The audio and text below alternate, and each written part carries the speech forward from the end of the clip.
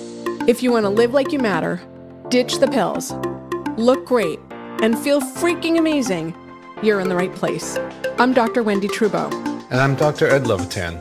Welcome to the Feel Freaking Amazing podcast, where we empower you to live a vibrant and healthy life by optimizing your structural, chemical, emotional, social, and spiritual lives. Hold on to your hats.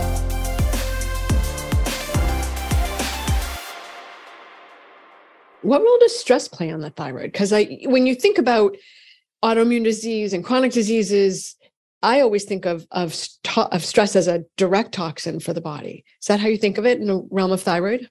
Yeah. So there's a big direct correlation with stress. I actually see this so often with my patients, people who are having difficulty losing weight, that have weight loss resistance, but just people that are unwell. This is also one of the precursors, unfortunately, to developing an autoimmune condition.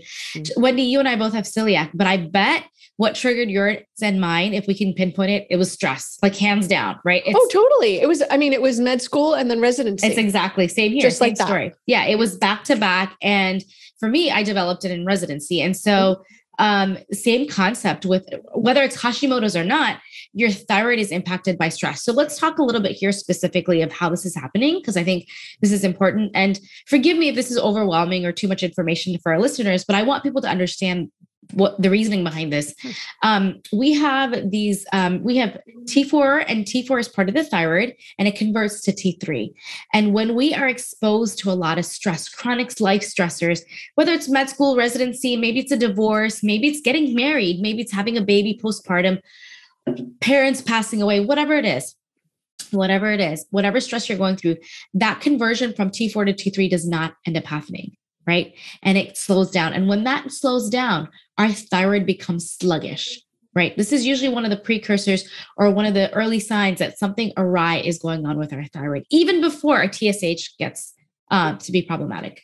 Let's drill into this, Bindiya, because when people might not be aware that the thyroid is converted from T4 to T3 in the organs and peripheral tissue. Right. And one of the largest organs is the adrenal glands that converts the T4 to T3.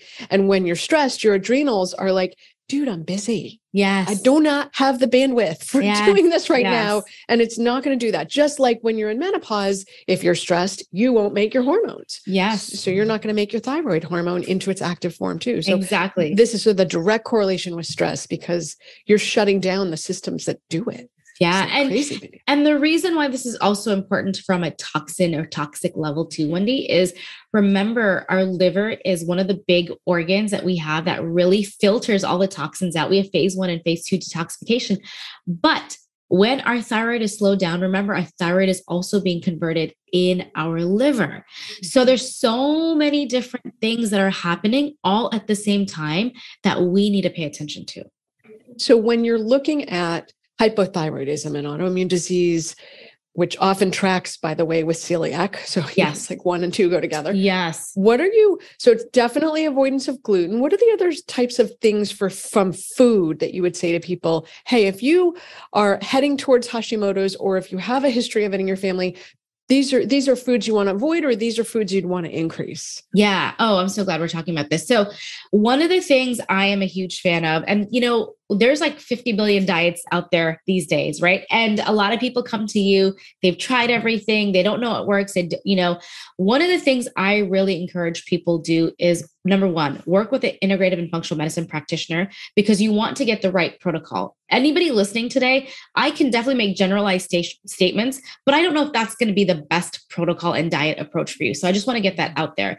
That being said, if you have an autoimmune thyroid issue like Hashimoto's, I highly would recommend just eliminating gluten. Now, when you eliminate gluten, let's talk about dairy. Dairy is not problematic for everybody, but for some people, if they have celiac like you and I do, which often gets associated with Hashimoto's, they usually go hand in hand.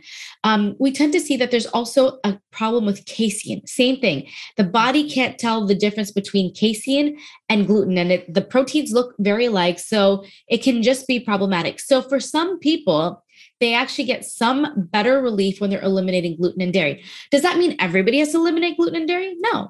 No, that's not the case. This is why it needs to be more of a personalized approach. Mm-hmm. But we tend to see And again, I was just sharing this information with my nurse yesterday because I was so excited. My mom's antibodies, since I've been tracking her antibodies and I changed her diet up 5 years ago, her thyroid antibodies, Wendy, went from 170, I think it was TPO antibodies, and now it's 30. Nice. And all she did was change up her diet. And I mean, it's a big deal. Don't get me wrong. It's, for my mom, it's a big deal. But we literally just cut out gluten.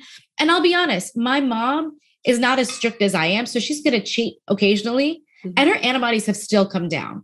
Do you know what I mean? So there's direct data, statistics, and correlation by just eliminating gluten and seeing the numbers in the antibody improve. Don't go it alone. It's not a social journey until others join. Share this with your friends.